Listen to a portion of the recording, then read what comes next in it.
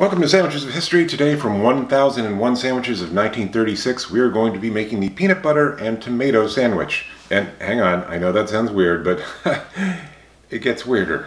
Because we have to start off by making a French dressing. A little prepared mustard, pepper, salt, a few grains of cayenne pepper, that's what the recipe says, onion juice. Normally I grate onions, but friend of the show, Chef Jenny, sent me some Howard's onion juice. Thank you, Chef. Appreciate it. So we mix that together, then we add oil, mix that together, and then we add in acid in the form of vinegar, a few drops at a time.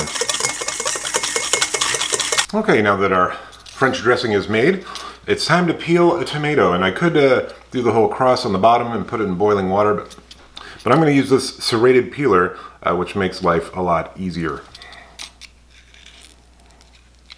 So now we take our peeled tomato and slice it thin.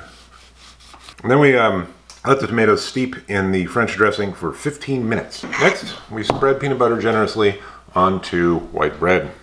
It's been 15 minutes, and now we take the tomatoes that have been soaking in French dressing and put them onto our generously peanut buttered bread. I am not optimistic about this.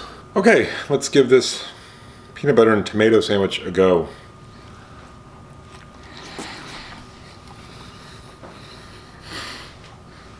The tanginess and the peanut butter are weird together. And the tomato, I'm going to bring a little sweetness, but not much. I want to know who hurt the author of that cookbook to make her create this.